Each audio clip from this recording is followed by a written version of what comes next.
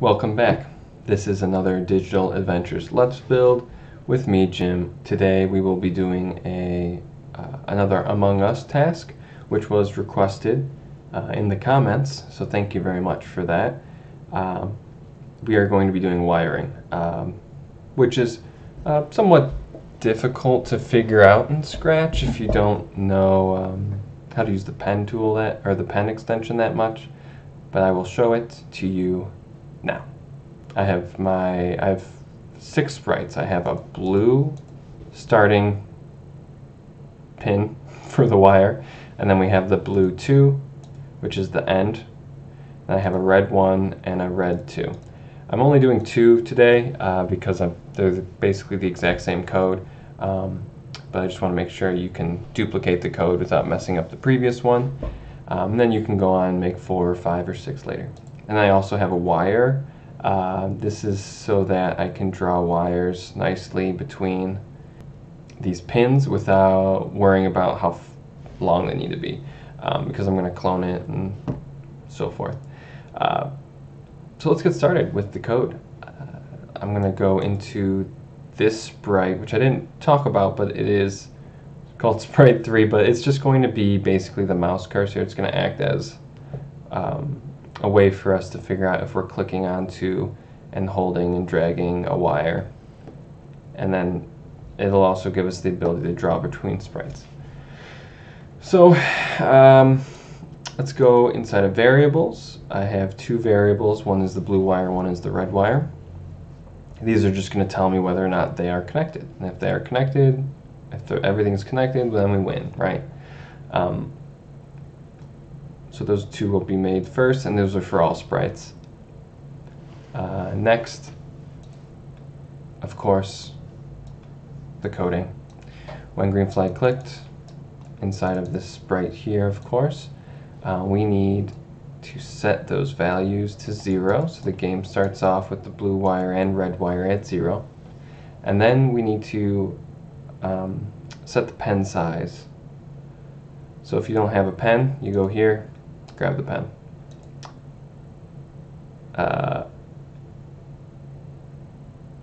Pen size. Set pen size to, let's do something pretty wide so that it's like thick like a wire. And then we are going to erase all in case there's some extra pen from the previous time we played the game. And then we are going to have this thing follow our mouse pointer all the time, forever and ever. So that's forever. Go to mouse pointer. Okay. And the next step is we need to detect when this has attached itself to a first wire. We're going to start that in a new block of code. When green flag clicked, forever, of course, because this action will be, you should always be allowed to grab a wire. Wait until, we're going to wait until this dot is touching a red wire and the mouse is clicked down. So we'll need an AND block. And we'll need a couple sensing blocks. So with mouse down and touching red 1, that means that we have clicked with this little sprite red 1. Now we should start drawing. As long as we're holding down, we should draw a line basically between our mouse pointer and the lead pin, or the red 1 pin, or sprite, you can call it. Let's set the color to red. I can go over here and just click that exact red. That wasn't right. Let's make that bigger. Exact red. Oh, it's clicking on the sprite. Let's pause my game. There we go. It was clicking on the dot. Okay, pen color has been set, and now I want to draw a line between the mouse pointer and red 1. Go to red 1. There you go. And then pen down. Whoops, pen down's over here, which means the pen will be drawing now. So it goes to the red 1, which is here. Then we put our pen down and draw to the mouse pointer. So we could say go to mouse pointer. It's easy enough, right? And then pen up, so our drawing is done. So that probably doesn't do anything yet. Yeah, it wouldn't do anything yet because it only draws it instantly. What we want to do is let it stick around a little bit. We can do a wait 0.1 seconds. It's a very short amount of time, so that way it'll redraw the line while our mouse is moving instead of like drawing the line and then never making the line go away, which would mean it would just fill in the background. You can kind of see. You can't see it quite yet. I missed something. So what I missed, the reason why this doesn't work is because it'll only draw once. I need it to draw until, so repeat until around all this, until I'm not a mouse down, so until I lift up. Yeah, that's an important one. Sorry about that. So we can test that. And you see it draws the line, but they all stay there. So to fix that, we do wait 1 second and erase all. And this should draw the line over and over again. We'll see. There we go. It'll flicker a little bit, and that's just what you're going to have to deal with Scratch. You could do an even shorter amount, and that might be better. Yeah, that's not so bad. So try out, low numbers there and see which one works best for your game. I'll do 0.1. Now, it's great that we're drawing things, but I want to, now that I'm drawing, I want it to snap to this lead, this wire, that red 2 sprite. So when I let go, so after this repeat until, we're going to check if we are touching red 2. And if I am, I'm touching red 2. Oh no! If I'm touching red 2, we're going to do something. And that something is going to be, if touching red 2, we're going to set red wire to 1. Meaning that red wire has been activated. And now we need to handle drawing of the actual wire that stays there forever. The pen tool we can't really keep using for this because we need it again for blue, and that's going to start getting complicated with having to draw this line all the time and then drawing this line. So what I'm going to do is have this wire connect to make the connection. Now, always when we have something like this wire that I'm going to clone, I want to hide the original one. And then we're going to just clone it over and over again and show the new clones. So let's go ahead and say wait until. We're going to wait until the red wire is equal to 1, which means that it made the connection.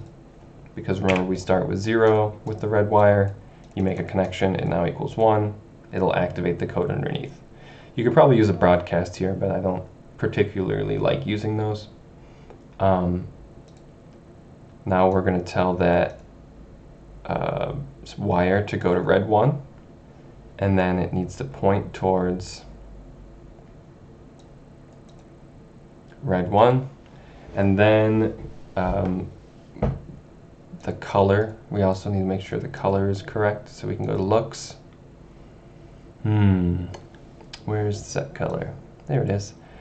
0 is actually fine for red, but when it turns to blue, we'll have to change the color to a different number, which you kind of have to play around with. I don't have the colors memorized. So after it's basically gone to red, pointed towards it, so it went to red 1, now it's pointing towards the end wire. Now we just need to clone it all the way across. And we're going to do that with repeat until touching red 2. So it's going to keep cloning. we're going to make sure that they all show up and they all create, or it creates a clone every time it moves. And then we also want to make sure it moves a certain amount of steps. I'll put that before the clone creation, so that way, well, you could probably do either one. It might look a little weird. We'll see. I'll let go. So I messed up somewhere. Point towards red 1. Yeah, it should be red 2. So it was supposed to point to red 2. Sorry about that, folks. Might have to fix that. All right, try that again. Perfect. So now it's going to stay there. It's stuck. I can grab another wire, but it's not going to do anything. I guess I can keep drawing the line over and over again, but we have a wire from red to red, and it says my red wire is equal to 1, so it's activated. So that's one wire, and now I'm going to walk through how we take this code and quickly duplicate it so that it works for the blue wire, and then you should be able to take that and create as many wires as you want. Just one note before we do that is the costume for all the costumes here, important that you keep them in the middle, or all the sprites, because then it'll make the connections look nicer. Especially this sprite 3, which is like the mouse cursor. Okay, let's go back into this sprite 3 here, the sprite that follows our mouse around. Now let's look at the code that we're going to need to duplicate to make the blue wire work. Everything here is for setup basically, and now over here is where we start getting into some of the specific red sprite code. So let's just duplicate that, and now replace anything that's red with blue, including this color here. We'll go to blue. Oh yeah, it's going to do that again. Color goes to blue, of course. Don't go to red 1, go to blue 1. This is kind of the benefit of naming your sprites nicely, because you can go through and change your code so quickly. All this is normal, right? Doesn't have any red in it. And look, red 2, we'll change that to blue 2, and red wire to blue wire. Easy enough. Test that out. We should be able to get this feature. Oh no. What's wrong? It's not working. Oh, I missed one. I'm off today. It's like 6 errors. Sorry, everyone. That's blue 1, right? Should have caught that. There you go. It doesn't stick. That's okay, because we still have to code the wire. And we're going to take this thread here. It's definitely important that these are in different threads because of the wait until. Instead of red wire, we replace with the blue wire. Go to blue 1, point towards blue 2. The color effect, I know because I had to look it up. It's 125 for blue. Repeat until touching blue 2, because it needs to move through until it touches blue 2. Let's take a look at this game here. Incredible. Nice. Now, see, 1, 1, excellent. Completed. My wires are great, and we can even test it and see if the blue 1 can attach the red. It cannot, and vice versa. Excellent. So I'm going to go ahead and just create a third one here.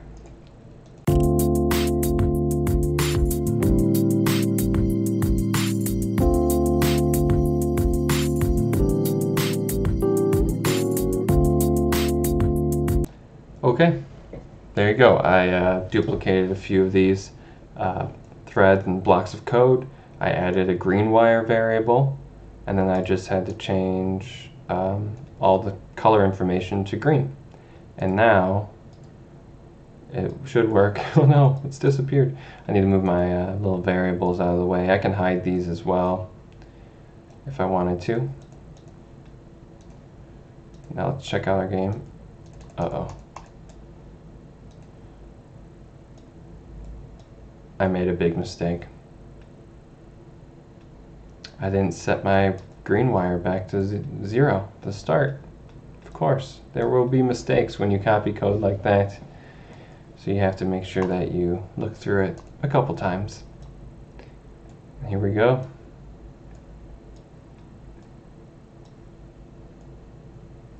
Excellent. Let's try that again. So there we have it. This is the Among Us wiring task in Scratch.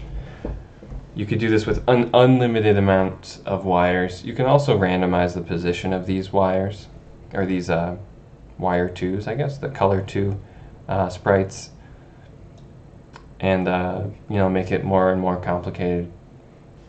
So thanks for watching. Of course, like and subscribe. This has been me, Jim, from Digital Adventures. See you next time.